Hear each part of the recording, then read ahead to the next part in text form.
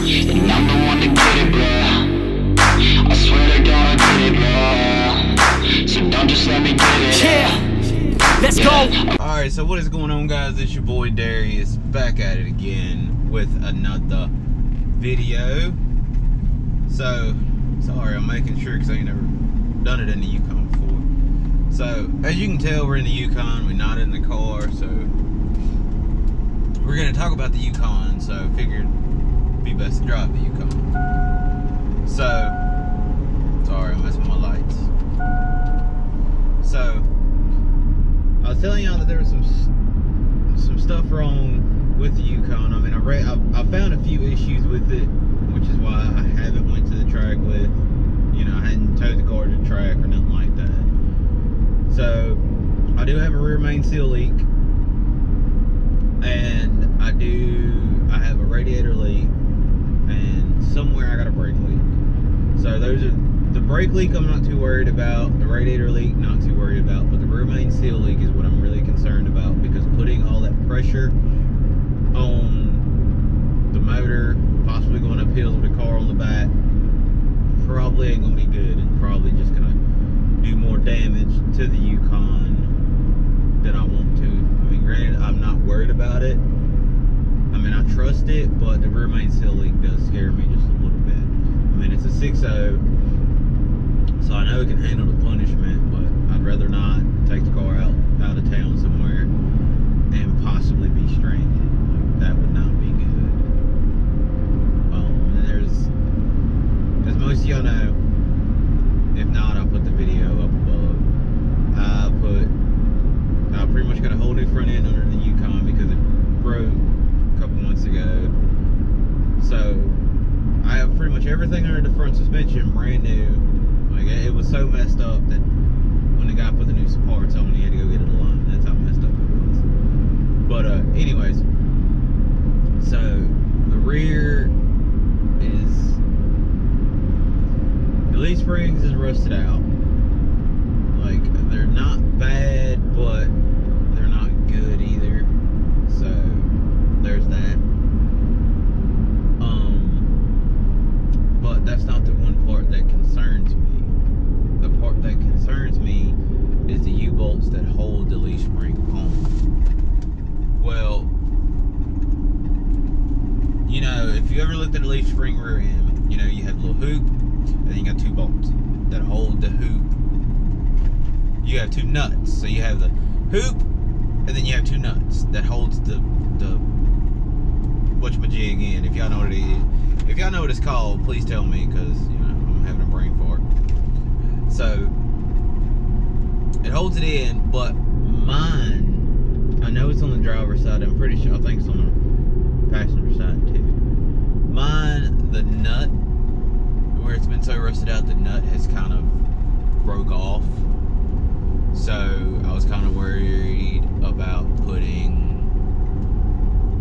the car on the back with the suspension.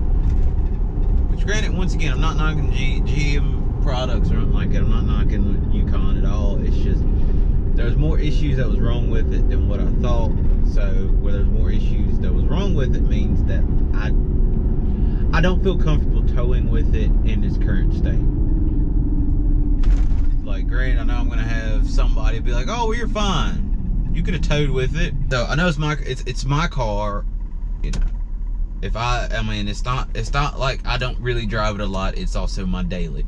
So I kind of didn't want to put the Yukon in a position where it ended up being broke, and then I have to start driving the car again. So that's why, that's one of the main reasons why I didn't take the car to the track, because I didn't tow the car to the track. Was that simple reason right there, is I didn't want it to go back the way it was. Like, granted, when the Yukon was messed up, I was able to drive the car, and I enjoyed driving the car, but I don't want to do that again, because the next time may not be that good.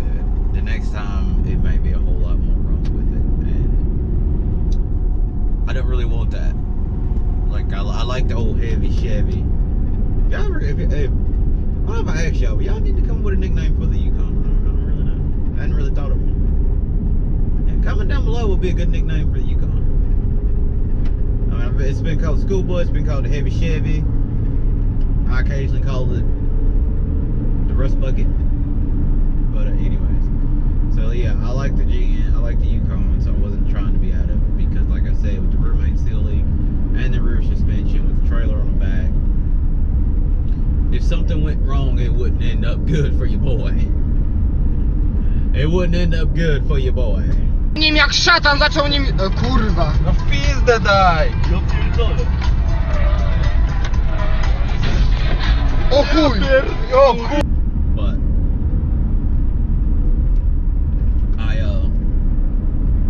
I'm still gonna do a little work to it. I still want to put a radio in it. I gotta put speakers and lights and all that. So I gotta do a little few things to it. So keep an eye out on it. I mean, it's a rust bucket. It's a school bus. It's a heavy Chevy, but it's my rust bucket and I love it.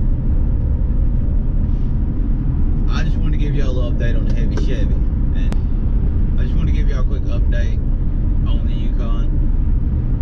And really sorry I kept looking down. I didn't have my vent mount like I do in the car. I didn't have it in the Yukon, so when I was looking down, I was looking at my phone. So I was looking to make sure I was still in focus. Because normally I have my little vent mount right under the camera, so I can kind of do two things at one time. But I'm gonna catch y'all next time. Make sure to come back for more cool stuff. It's gonna be done to the heavy Chevy / rush bucket / school bus. But I'm gonna catch y'all next time. Peace. Yeah, I don't believe in destiny. I just do what's best for me. Don't listen to my enemies, they're just full of jealousy. Yeah, this legacy, you gon' see what's left of me. You gon' see success in me. You ain't seen the rest of me. I just wanna be the best at what I know, better than the rest, just watch me grow. Put me to the test and watch me go. This is my quest, I'ma make it known. They call me obsessive, oh I know. Call me selective with my notes. Call me aggressive with my flow.